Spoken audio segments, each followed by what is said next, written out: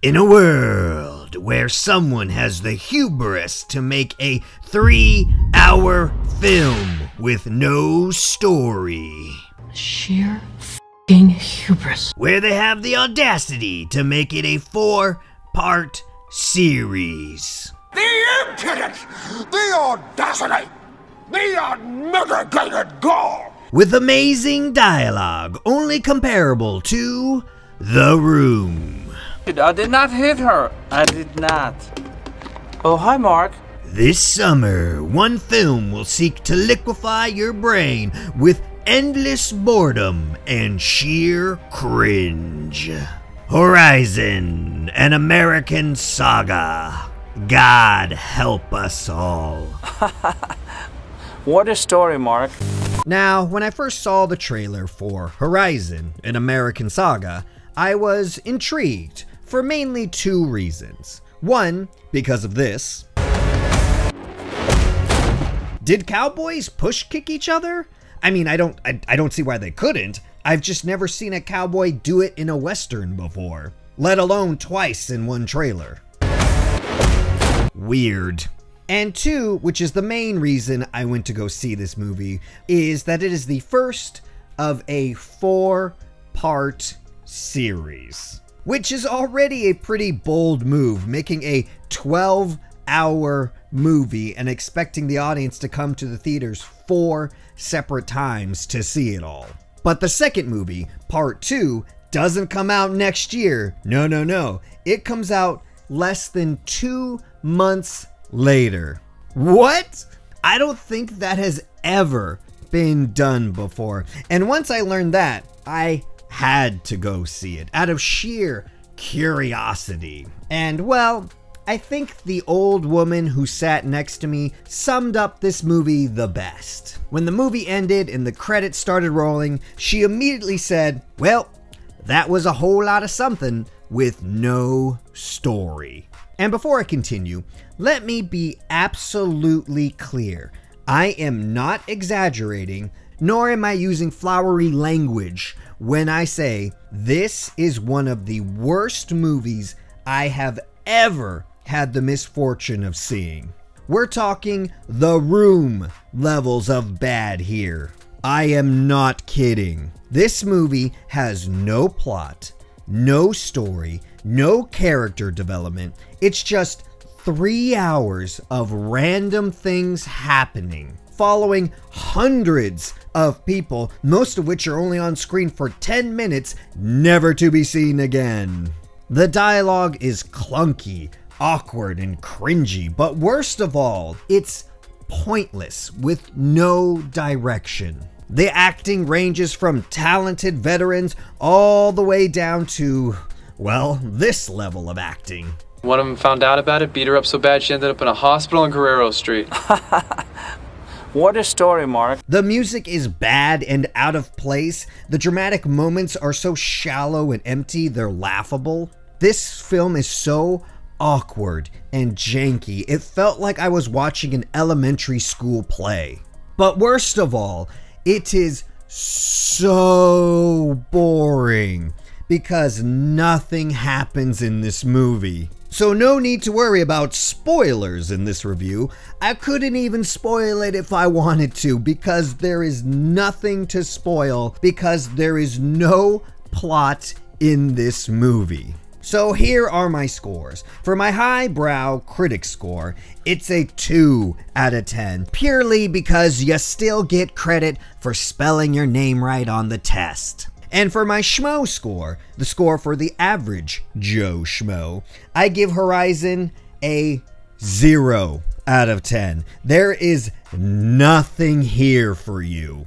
And I know this because about halfway through the film, a man fell asleep and started snoring super loudly, and everyone laughed. And the reason I know this happened halfway through the film was because I looked at my clock at this moment, which I assume many of the other audience members must have done too, because half of the theater got up and left at this moment. I am not joking. They must have seen that they had another hour and a half to go and went, Oh, hell no. And they left. And I wish I could have gone with them, but someone always has to go down with the ship. I suffer for you. I have racked my brain for 3 days now about this, trying to figure out how to articulate what this film is. And I have come to the conclusion that Horizon, an American Saga, Part 1, is not a movie. Just because you film something, even if it's hours of something, a movie it doth not make.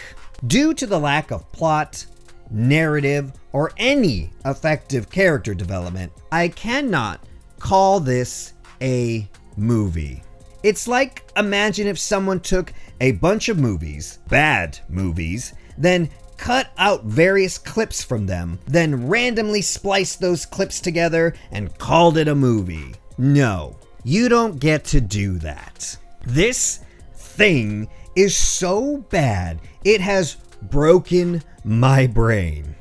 I don't even know how to describe this to you other than making a small list of things I can kind of wrap my head around. And I know that's not great, but I'm kind of losing my mind here, guys. No narrative, no dramatic payoffs. So Horizon, from the very beginning, tries to have these big dramatic moments with big swirling music and big set pieces. But because there was no plot or narrative that got us to this moment, all the scenes fall flat and feel shallow and empty and so painfully cringe. I have never felt so much secondhand embarrassment while watching a movie before. All the big dramatic moments suck because you didn't put in the work to get us there. On top of that, we met these characters like 5 minutes ago. Why would we care? We don't know anything about them. I don't even know their names. I swear, like 60% of the characters in this didn't even have names. Let me describe one of these scenes for you, and I'm only going to do one because it's just too painful to relive more than one. So, in the opening, a settlement is being raided by some Native Americans, and they are brutally killing everyone, especially the babies. So, there's this old man with a violin, and he gets shot by 2 arrows within like a half a second by one bowman. Seriously, this guy would put Legolas to shame. So the old man is dying, and the guy who shot him walks up to take his violin away. But the old man is like, "No, I may be dying, but you can't stop my music." So they struggle for the violin for way too long, until the bowman finally stops, looks down at the violin, then looks at the old man and gives him the old head nod of respect. What? No, please stop.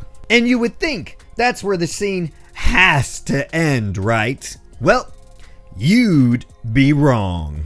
Because the bowman lets the violin go and the old man falls down, and then he takes like 10 steps away from the old man, stops, does a slow dramatic head turn, looks at the old man dying, and gives him another head nod of respect. Kill me now. And that's what Horizon is, a random collection of cringy scenes like that. And the scenes get so much more cringy than that. Dialogue, a time waster. So I referenced The Room earlier because Horizon has a lot in common with it. For example, in The Room, there are many scenes that have no point to them. They don't add anything to the story, they're just there to fill time. Here you go. That's me.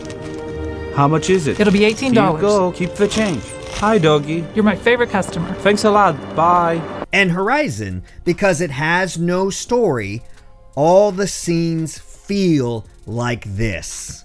Because they ultimately have no point or reason to exist at all. For example, there's like a 5-minute scene of 4 farmers talking about planting seeds and soil moisture. Do we see these 4 men ever again in the next 3 hours?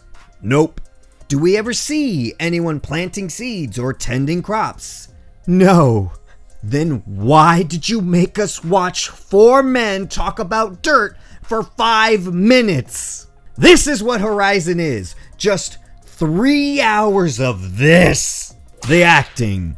Whiplash. Horizon has a lot of talented actors in it, but it also has a lot of people in it who have clearly never acted a day in their lives. I'm talking this level of acting. We get it within 3 months. I saved them bundles. They're crazy. I don't think I will ever get it. Not that it even matters, because the dialogue is so bad, not even the veteran actors can make it sound good. And then you also have a weird use of terminology that didn't exist. Like, some people call the Native Americans, savages or Indians, which is what you would expect. But then other people are like, you mean the indigenous people? What is this? I can't. I'm done. I'm done with this list. I can't even. I was going to say the music is very inappropriate and does not match the visuals. Oh, and a woman is going to be important if she looks like a supermodel. The difference in attractiveness between the actors is so jarring. And on top of that, they are always the only ones who never have any dirt on them. Unless, of course, the scene temporarily calls for it. Otherwise, they are always perfectly kept and pristine, unlike all the other dirt monsters. And the racism is just confusing, because this takes place during the Civil War, which they mention that fact. But then they'll have black settler families that are treated just like everyone else. So I was like, oh, they're sanitizing history to make the film more palatable for modern audiences, I guess. But then they'll be super racist to Mexicans. Where am I? I think I'm having a stroke. I don't want to be here. I just want to go. It's almost 4th of July. I just want to eat some dogs, drink beer, and scorch my corneas staring at explosions in the night sky. Okay? We're done. Whatever you do this 4th, for the love of God, do not see Horizon, an American Saga Part 1. You can't handle it. Anyways, I'm done. I'm gonna go dunk my head in some water and scream. You all have a nice day, and I'll catch ya at the next one.